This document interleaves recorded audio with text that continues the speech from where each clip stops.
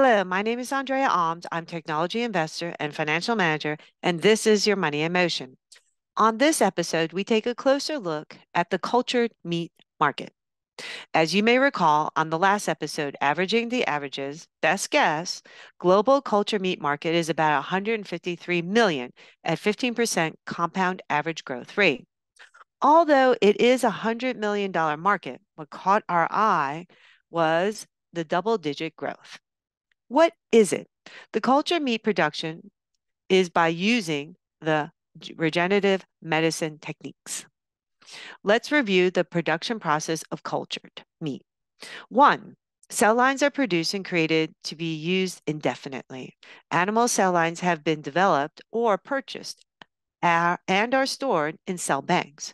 When a batch is made, the cells are thawed in tiny shaking flask and transferred to seed train bioreactors. Two, cell develop in train seed bioreactors in nutrient-rich media.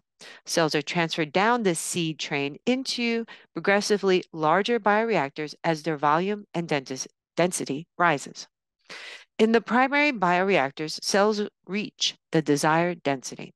When cells reach the desired density in the main bioreactors, the bioreactors are drained into centrifuges for harvesting, which achieves a balance between cell volume and batch time. 4, cells are collected using centrifugation.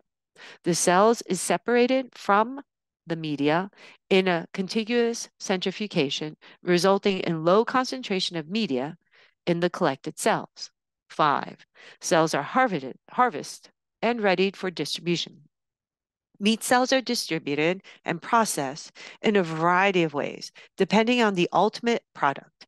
Cells are combined with other additives to obtain the appropriate texture before being molded and packaged for storage and distribution.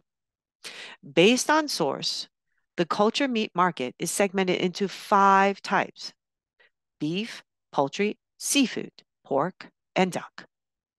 By 2029, the poultry segment is expected to remain dominant in terms of overall market share and in terms of revenue.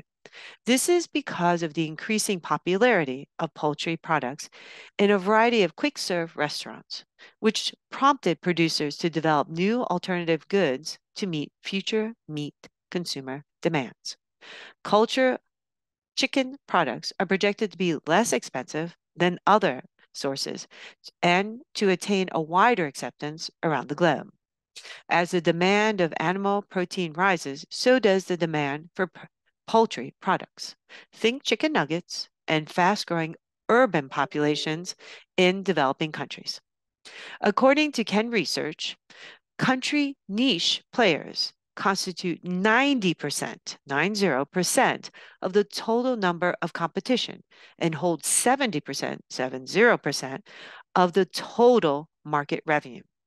The leading global cultured meat companies include companies such as Upside Foods, Alf Farms, Eat Just Inc., and they are highly focused on gaining investments from research and development of new cultured meat products and the production of slaughter-free meat products. But note, and interesting, that 10% that represent the major global meat companies are some of the biggest investors in these niche players. Thank you. This is your money in motion.